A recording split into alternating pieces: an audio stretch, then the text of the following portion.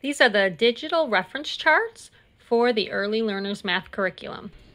Hexagon. Hexagon, good. Who's taller, the monkey or the giraffe? The giraffe. The giraffe is taller than the monkey. The monkey is shorter than the giraffe. Very good. Penny, nickel, dime, and quarter. Penny, nickel, dime, and quarter. This is our money.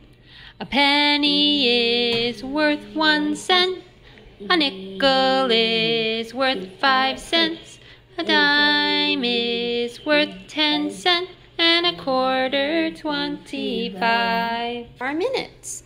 What time does this say? The first page looks like this, and you can click on whichever unit you want to go to and get there quickly. So let's click on Unit 5. Unit 5 is addition. Then it will come to this page, and you can click on any of these pictures to go to whichever chart you want. So let's go to the 3 addition family.